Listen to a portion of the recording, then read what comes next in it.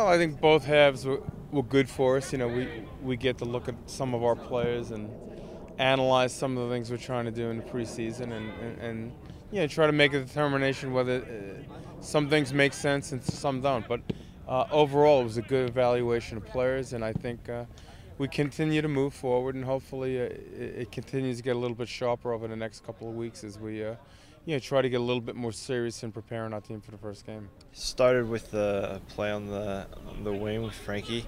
Kind of hit between him and Hector. They combined a little bit, and Frankie ended up getting in line and was able to just cut it back towards closer to not really top of the box, I guess, but more towards the pony spot.